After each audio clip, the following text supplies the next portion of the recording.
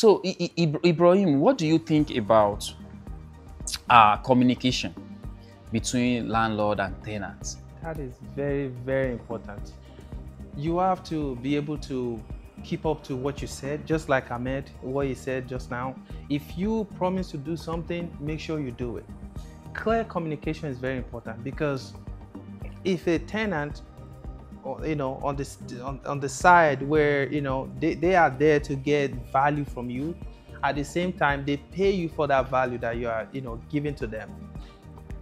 In your contract, you are saying A, but in real life you are coming with B.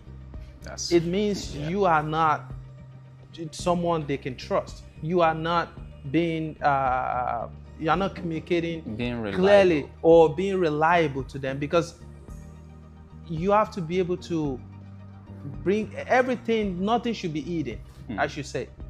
In your contract, you have to say what you are offering, what they should expect,